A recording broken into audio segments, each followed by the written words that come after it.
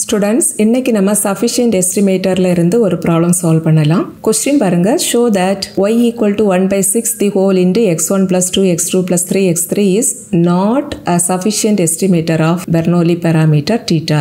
Sufficient estimator ஓட definition previous videoல detailா பார்த்துட்டோம். Suppose theta cap இதோட values வந்துட்டு in terms of x1, x2, etc. up to xn வரைக்கும் இருக்குதுன்னு வச்சுக்கோங்க. இப்போ இந்த theta cap sufficient estimator of the parameter theta அப்படினு நம்ம எப்பவும் சொல்லுவோம்னா இந்த conditional probability distribution function of x1, x2, etc. xn given இந்த theta cap இதோட வேல்யூ வந்துட்டு not a function of theta வா இருக்கணும். That is independent of theta வா இருக்கணும். That is இந்த left hand sideக்கு வேல்யூவை நீங்க கண்டுபிடிச்சீங்க அப்படினா வரக்கூடிய அந்த ஃபைனல் ஆன்சர்ல thetaங்கற வேல்யூ வரவே கூடாது. இதுதான் sufficient estimatorக்குள்ள definition.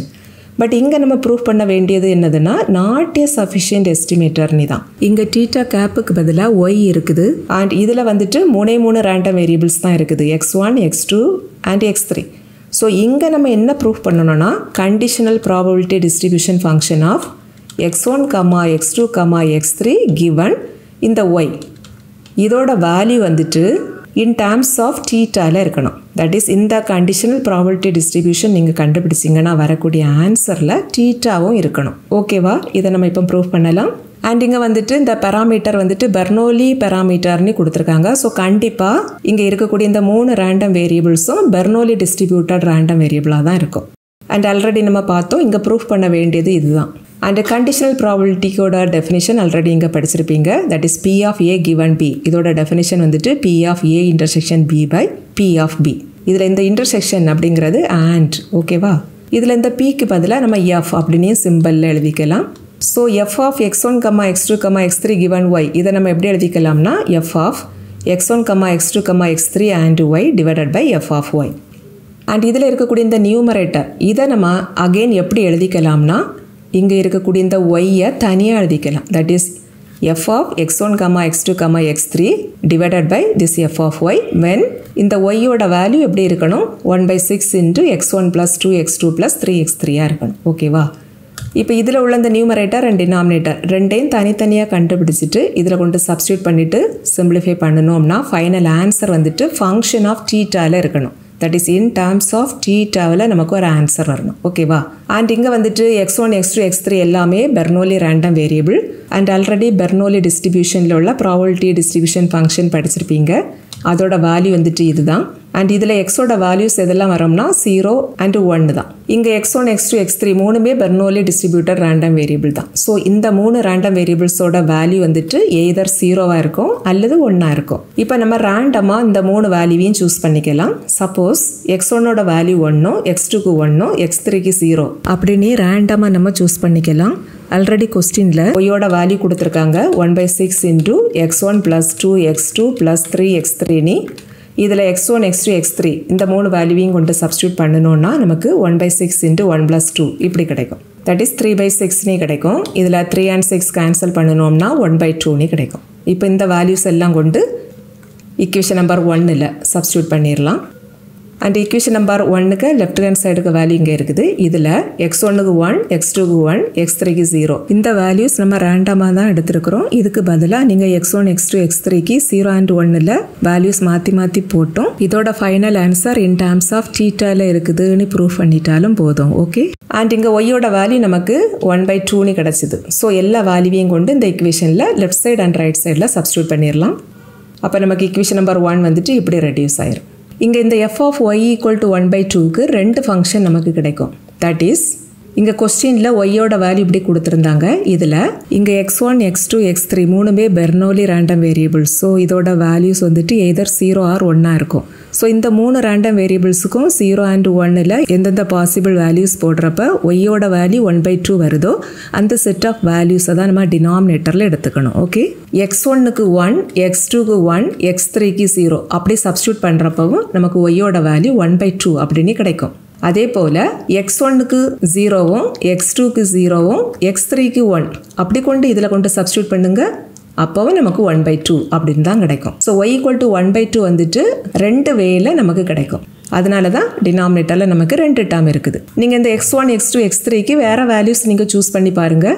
பட் 0, 1 தான் சூஸ் பண்ணணும். பிகாஸ் இது வந்துட்டு Bernoulli distributed random variable. Suppose x1க்கு 0, x2க்கு 1, x3க்கு 0 அப்படின்னு சூஸ் பண்ணிவிட்டு இதில் கொண்டு சப்ஸ்டியூட் பண்ணுங்கள். நமக்கு 1/2ங்கிற ஆன்சர் வராது. இதே போல தான் x1, x3க்கு 1, x2க்கு 0 இப்படி ஒரு பாசிபிள் இருக்குது. இப்படி நீங்கள் சூஸ் பண்ணி பாருங்கள். yக்கு வேல்யூ 1/2 வராது. ஓகே, இதை வந்துட்டு ஈக்குவேஷன் நம்பர் 2ன்னு வச்சுக்கலாம். இப்போ இதில் உள்ள இந்த நியூமரேட்டரையும் டினாமினேட்டரில் உள்ள இந்த 2 வேல்யூவையும் அடுத்தது கண்டுபிடிச்சி இதில் கொண்டு சப்ஸ்டியூட் பண்ணணும்னா நமக்கு ஃபைனல் ஆன்சர் கிடச்சிரும். அண்ட் இங்கே வந்துட்டு x1, x2, x3 எல்லாமே Bernoulli distributed random variable.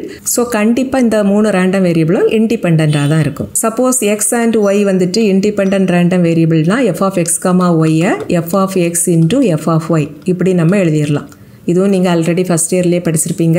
So f(x1, x2, x3) f(x1 into f(x2 into f(x3) இப்படி நம்ம எழுதிடலாம். சப்போஸ் x வந்துட்டு ஒரு பெர்னோலி டிஸ்ட்ரிபியூட்டட் ரேண்டம் வேரியபிள் அப்படின்னா அந்த ப்ராபபிலிட்டி டிஸ்ட்ரிபியூஷன் ஃபங்க்ஷன் f(x)-ஐ நம்ம எப்படி டிஃபைன் பண்ணிக்கலாம்னா θ(x into 1 minus θ the whole power 1 minus x). இதில் θங்கிறது பெராமீட்டர். ஓகே, ஸோ f(x1) நம்ம எப்படி எழுதிக்கலாம்? θ(x1 into 1 minus θ power 1 minus x1). அதை தான் நம்ம இங்கே எழுதியிருக்கிறோம். Then f(x2) நம்ம எப்படி டிஃபைன் பண்ணிக்கலாம்? θ(x2 into 1 minus θ the whole power 1 minus x2). அதுதான் இங்கே எழுதியிருக்கிறோம். சிமிலர்லி இது வந்துட்டு f(x3)யோட வேல்யூ.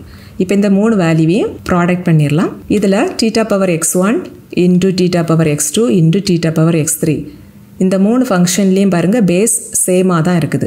தட் இஸ் இது எந்த ஃபார்மில் இருக்குதுன்னா x(m) into x(n) into x(r) அப்படி இருக்குதா? இப்படி பேஸ் எல்லாம் சேமாக இருந்ததுன்னா இதை நம்ம ப்ராடக்ட் பண்ணுறதுக்கு என்ன செய்தால் போதும்னா ஜஸ்ட் இந்த பவர்ஸை ஆட் பண்ணால் போதும். தட் இஸ் x(m plus n plus r) இப்படி எழுதிடலாம். இங்கே எக்ஸுக்கு பதிலாக θ இருக்குதா? ஸோ இந்த 3 ஃபங்க்ஷனோட ப்ராடக்டை இப்படி எழுதிடலாம். θ(x1 plus x2 plus x3). Similarly அடுத்ததாக 1 minus θங்கிற ஃபங்க்ஷன் 3 இடத்துல இருக்குது, ப்ராடக்டில் இருக்குது. ஸோ இதை நம்ம ப்ராடக்ட் பண்ணுறதுக்கு ஜஸ்ட்டு இதோட பவர்ஸ் 3ஐயும் ஆட் பண்ணிட்டா போதும். That is 1 minus θ the whole power. இங்கே பவரில் எதெல்லாம் இருக்குது பாருங்கள். 1 minus x1 தென் plus 1 minus x2 plus 1 minus x3 இப்படி கிடைக்கும். இதில் 1 plus 1 plus 1 இந்த 3 நம்பரை ஆட் பண்ணுனா 3ன்னு கிடைக்கும். ரிமைனிங் இருக்கக்கூடிய இந்த வேல்யூஸில் எல்லாம் பாருங்கள் மைனஸ் காமனாக இருக்குதா? ஸோ மைனஸ் அவுட் சைடில் எடுத்துட்டோம்னா இங்கே ரிமைனிங் டேர்ம் ப்ளஸ் x1 இருக்கும், இங்கே ப்ளஸ் x2 இருக்கும், இங்கே ப்ளஸ் x3 இருக்கும். அதுதான் இங்கே எழுதியிருக்கிறோம். ஓகேவா? அண்ட் இங்கே நமக்கு எதெல்லாம் கண்டுபிடிக்கணும்னா f(1, 1, 0) இதை நம்ம ஃபஸ்ட்டு கண்டுபிடிக்கணும். தட் இஸ் x1க்கு பதிலாக 0வும் x2க்கு பதிலாக 1ம் x3க்கு பதிலாக 0வும் அப்படின்னு கொண்டு இந்த இக்குவேஷனில் சப்ஸ்டியூட் பண்ணணும்னா நமக்கு f(1, 1, 0) வேல்யூ கிடச்சிரும். அப்படி சப்ஸ்டியூட் பண்ணுறப்ப இந்த ஆன்சர் கிடைக்கும். அடுத்தது இதோட வேல்யூ கண்டுபிடிக்கணும். இதே வேல்யூ தான் நியூமரேட்டர்லேயும் இருக்குது. இந்த நியூமரேட்டரில் உள்ள வேல்யூ நம்ம இப்போ தான் கண்டுபிடிச்சோம். ஸோ அதே வேல்யூவை இங்கேயும் கொண்டு சப்ஸ்டியூட் பண்ணிடலாம். அடுத்ததாக நம்ம இந்த வேல்யூவை கண்டுபிடிக்கணும். இதுக்கு x1க்கு பதிலாக 0வும் x2க்கு பதிலாக 0வும் x3க்கு பதிலாக 1 அப்படின்னு கொண்டு இந்த ஃபங்க்ஷனில் சப்ஸ்டியூட் பண்ணணும். அப்படி சப்ஸ்டியூட் பண்ணுறப்ப நமக்கு இந்த ஆன்சர் கிடைக்கும். இப்போ எல்லா வேல்யூவையும் ஈக்குவேஷன் நம்பர் 2ல் சப்ஸ்டியூட் பண்ணிடலாம். தட் இஸ் இதுதான் நம்ம ஆல்ரெடி கண்டுபிடிச்ச f(1, 1, 0) வேல்யூ. இதுவும் f(1, 1, 0) தான். இது வந்துட்டு f(0, 0, 1) வேல்யூ. இப்போ இதில் நியூமரேட்டர் அப்படியே இருக்கட்டு. பட் டினாமினேட்டரில் பாருங்கள் ஒரு θ 2 டேர்ம்லேயும் காமனாக இருக்குது. அதே போல் 1 minus θவும் 2 டேர்ம்லேயும் காமனாக இருக்குது. ஸோ θ into 1 minus θவை அவுட் சைடில் எடுத்துடலாம். அப்போ இங்கே ரிமைனிங் டேர்ம் θ மட்டும் இருக்கும். பிகாஸ் இந்த θ ஸ்கொயராக θ into θன்னு எழுதிக்கலாம். இதில் ஒரு θ வெளியில் எடுத்தாச்சு. ஸோ இங்கே ரிமைனிங் θ மட்டும் இருக்கும். அண்ட் இந்த டேர்மில் θ ஆல்ரெடி வெளியில் எடுத்துட்டோம். அண்ட் ஆல்சோ 1 minus θவையும் நம்ம வெளியில் எடுத்துட்டோம். பட் இங்கே பவர் 2 இருக்கிறதுனால 1 minus θ வெளியில் எடுத்ததுக்கப்புறம் ரிமைனிங் இங்கே 1 minus θ இருக்கும். இதில் இந்த ப்ளஸ் θ மைனஸ் θ கேன்சல் ஆயிரும். நியூமரேட்டரில் உள்ள θ ஸ்கொயரில் ஒரு θ இங்கே கேன்சல் ஆகும். அண்ட் இந்த 1 minus θவும் இந்த 1 minus θவும் கேன்சல் ஆயிரும். இப்போ நமக்கு நியூமரேட்டரில் θ மட்டும் இருக்கும், டினாமினேட்டரில் இந்த 1 மட்டும் இருக்கும். தட் இஸ் θ அப்படின்னு நமக்கு இதோட ஆன்சர் கிடைக்கும். ஸோ இங்கே வந்துட்டு இந்த கண்டிஷனல் ப்ராபபிலிட்டி டிஸ்ட்ரிபியூஷனோட ஃபங்க்ஷன் வந்துட்டு இன் டேர்ம்ஸ் ஆஃப் θல இருக்குது. நமக்கு இண்டிபெண்ட்டாக இருந்தது அப்படின்னா இதை நம்ம சஃபிஷியன்ட் எஸ்டிமேட்டர்னு சொல்லுவோம். பட் இங்கே டிபெண்ட்டாக இருக்குதா? தட் இஸ் நாட் இண்டிபெண்ட்டாக இருக்குது. ஸோ இங்கே y அப்படிங்கிற இந்த எஸ்டிமேட்டர் வந்துட்டு not a sufficient estimator of θவாக இருக்கும். ஓகேவா?